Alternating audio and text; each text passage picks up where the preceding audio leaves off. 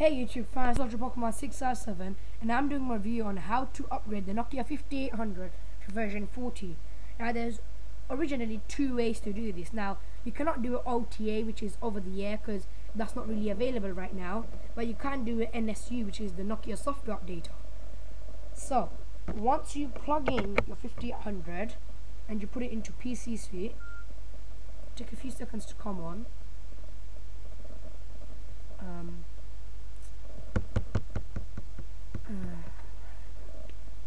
Sorry, it's a bit slow. Yep, there it is. Now there's the 5800, it's connected. So once you do that, and you should have NSU, which is the software data. If not, go to Nokia's official website and download it, and there it is. And you start it up. You please run it in administrator mode or it won't work. This is for Vista and Windows 11 only, and it doesn't apply for Windows XP. Also, you have to run this in XP mode if you're going to install it in Vista or Windows 7, because it won't install, because Windows 7 ain't compatible with this. But it just is.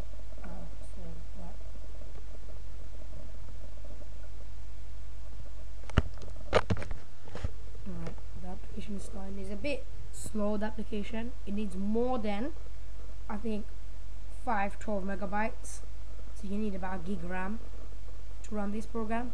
I'm only saying this because I had problem doing it on my computer, so I had to do it on my laptop. So once you start it, you have to have your phone in general. Your phone has to be either charged or fully charged, and you gotta back everything up. So you go next, and it's gonna search for your connected device and identify it. A little picture's gonna come up here,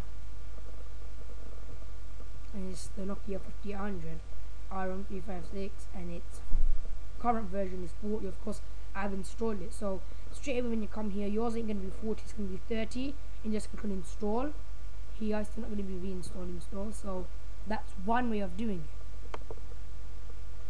And if now this is a problem I had, I could not install it because the product key I had was not approved.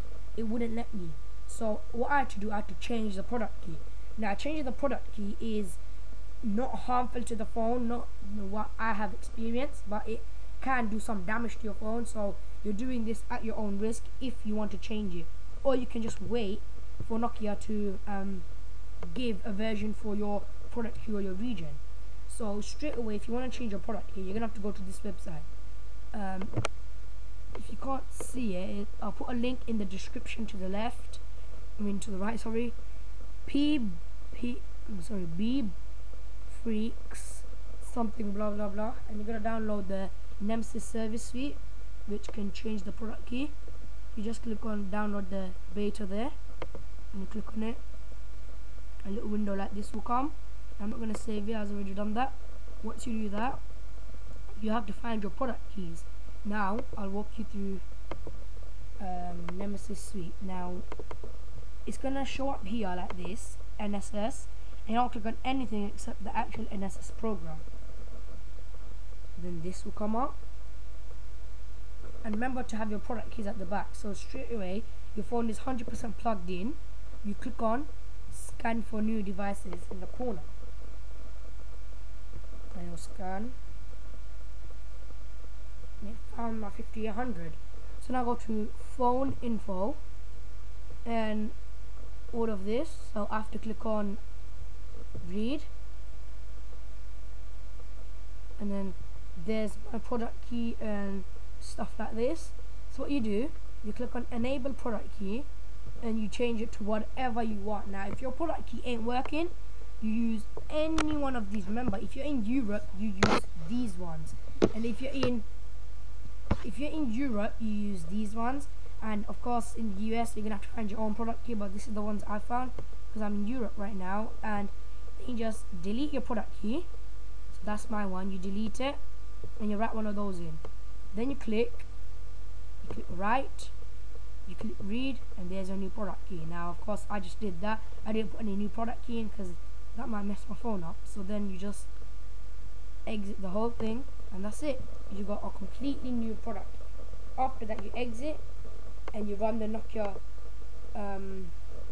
software update again, and this time it should let you install version 40. Thank you for watching.